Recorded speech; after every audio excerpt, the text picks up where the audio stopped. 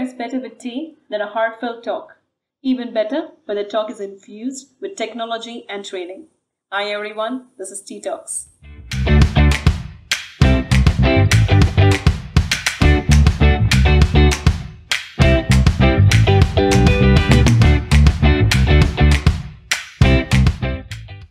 I'm Pranjalee Lahri. Hi, this is Nikeeta Shrivastava.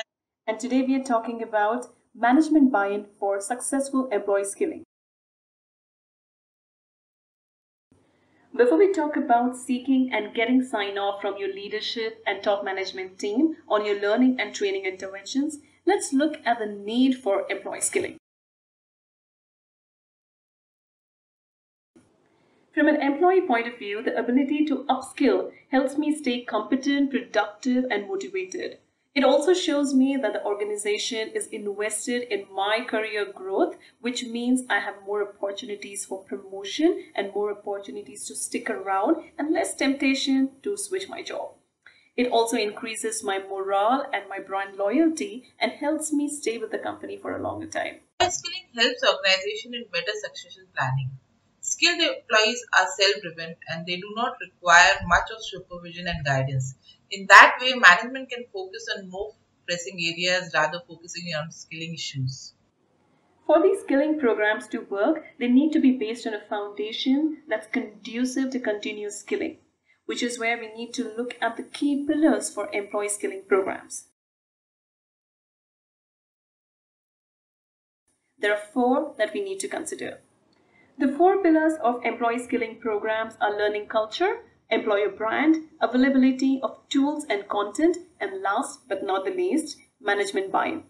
Let's go through all of them one by one. We'll start with learning culture.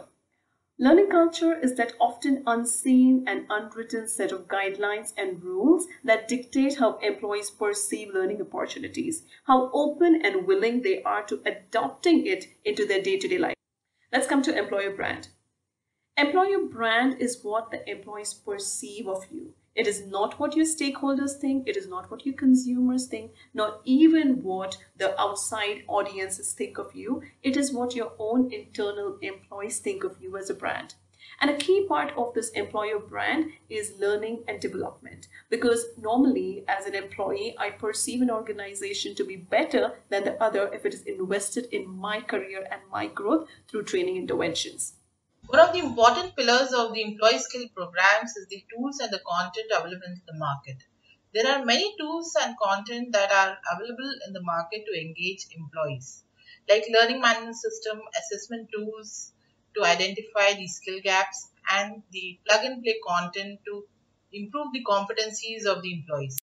The good part is the availability of high quality content and the digital delivery modes helps employees to have a continuous learning at ease.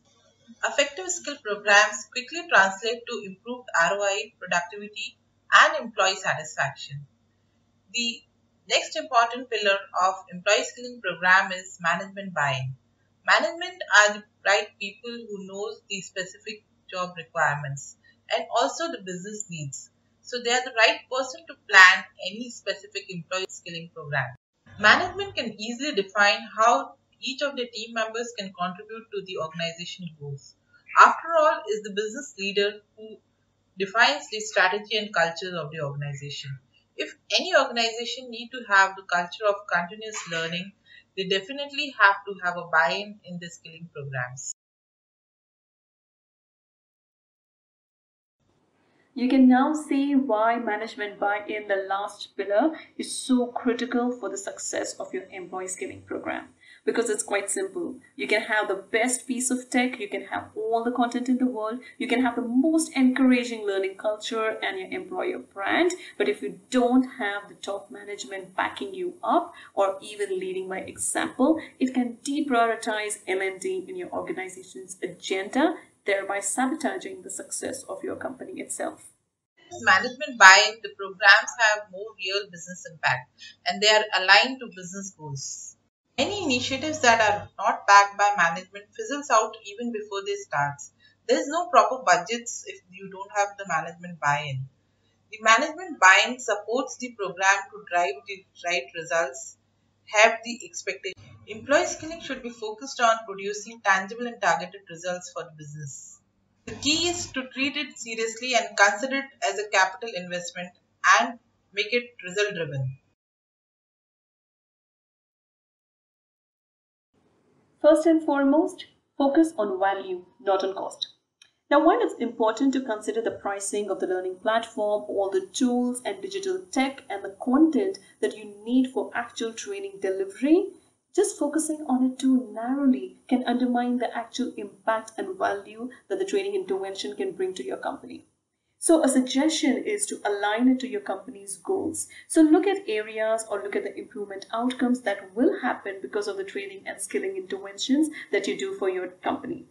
The end outcome could be increase in productivity or decrease in training cost. It could also be increase in compliance, or it could be increase in reach or scale. It could be all of these, or it could be one of these. It could be a combination of these.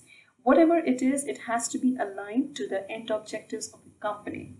In case it's the first time that you're subscribing to a learning platform or even to content, it would be wise to go and look at relevant case studies from your peers and your competitors and see how they are using digital tech and tools in their training interventions. Using those use cases and case studies can give you a benchmark to expect the value that you don't have at hand right away.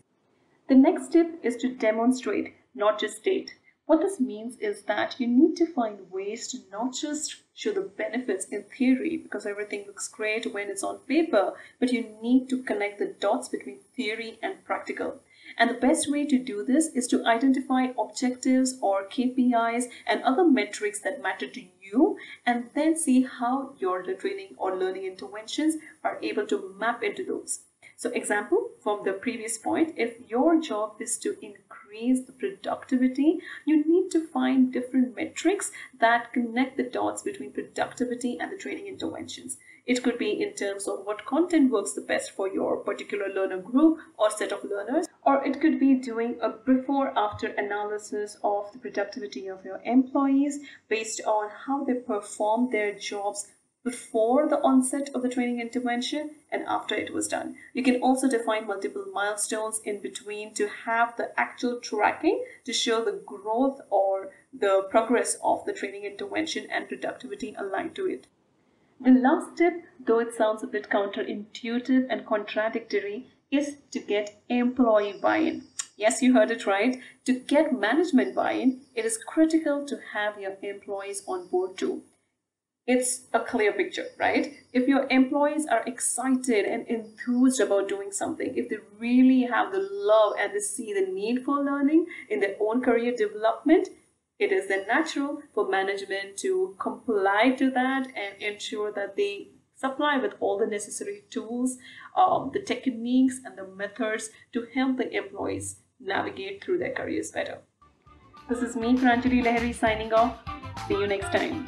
This is Nikeeta Shrivastava signing off. Thank you.